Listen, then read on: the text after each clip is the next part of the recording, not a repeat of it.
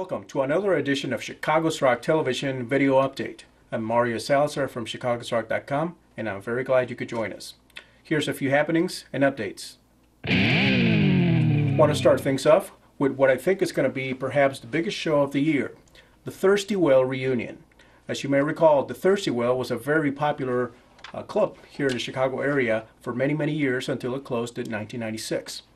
A reunion is being planned for October 24th. This is going to be a Saturday, and it's going to be held at Shark City at Glendale Heights. Some of the bands that are going to be taking part of this reunion, some from back in the day, with all the original members, as some have a few of the members. Among them, there's going to be Paradox, Seventh Heaven, Odette, Cutlass, Hag, Diamond Rags, 1313, Space Giant, Signature, Veilside, The Moles, Bump and Grind, Pandemonium, Catalano, Indecent Exposure. There's going to be also some special appearances by local celebrities. For additional information on the show, set times, any new additions to the lineups, visit them online. They're at thirstywhale.com.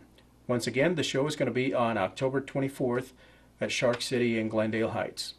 Speaking of reunions, a couple prominent figures from back in the day, Mark Odette and John Craig, have decided to join forces and have brought back Odette, as you may recall, one of the popular bands from the late 80s and from that era. They have been joined by a couple of new members, Steve Mitchell, who was formerly with Vengeance, and Rich Matula. He was with Animation. They, as Odette, will be performing at the reunion, the Whale reunion, on October 24th. They have set up a website with information on the band, new developments, and additional show dates. They are at myspace.com/Odette is back. So check it out when you get a chance. Another band featuring some new members, Next Day Burning. As you may recall, they were hot and happening last year. Then they were not. Now they're back. They got a couple of new members. They stopped over, talked to us for a little bit, and brought us up to date on what's happening in their world. Here's how that went. Spot Peroni of Next Day Burning, and yes, we are back. Along with Jason Cladd on guitar, Dave Oviedo on drums. We've also added two new additional members, Frank Sierra, second guitar, Chris Medina, new vocalist. Luckily, we placed an ad after our original singer left. We found Chris on MySpace Classifieds. After the four of us discussed kind of where we want to take the band, what level that we want it to go, we decided to add a second guitar player, and luckily Frank was in a band, New Age of Old, with Chris, and kind of auditioned Frank out. Frank fit in right from the start, and here we are. Oh, very cool. I assumed you guys are working on some new material, correct? Yeah, actually our CD was due out, trying to get my dates together. It was due out, I think, earlier this year, and amongst all the kind of BS and drama that we had went through, that got delayed. After we got new members in, studio tracks didn't seem to be holding up to what we had envisioned them to be. Now adding the second guitar player, different vocal ranges. So basically we're starting from scratch. Kind of a different drive for us these days. And hopefully later this fall we're going to have some new music up. Okay, well, very cool. Where can we keep in touch with you guys and what's happening? You still got the same website, which is? Yeah, we're new to Facebook, facebook.com, and myspace.com/Next Day Burning. Definitely the music that's out is kind of outdated for us, and with the new members, we've got something to prove to our fans, to ourselves. We feel like we've let some people down.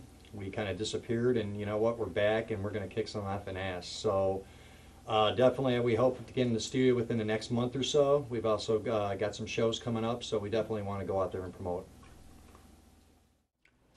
For additional information on the band, upcoming shows, developments on their new album, you can visit them online. They are at myspace.com/Next Day Burning. A couple interesting events coming up this weekend. Friday, August 21st, the Midwest Metal Anthem, taking place once again at J.J. Kelly's in Lansing, Illinois. This is actually a 2-day event, Friday and Saturday. It's going to be featuring Eden's Fall, Conquest, Earth and Grave, Soul's Demise, Torture Soul, Cellbound, Sacred Dawn, Degradation, Vicious Attack, MSOD, Ancient Creation, Division.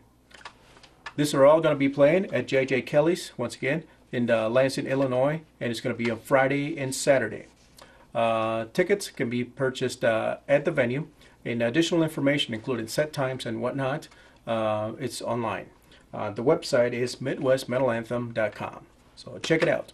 This past Saturday, August 15th, I had the opportunity to join some friends and some bands for a summer celebration at the compound in Roselle. This was basically celebrating the end of summer and an opportunity to get together and listen to some of the great metal talent that we have here in Chicago. The party featured the talents of Sacred Dawn, Mind Warp Chamber, Wrath, and Wrecked. We all had a great time, as you can see in some of these scenes.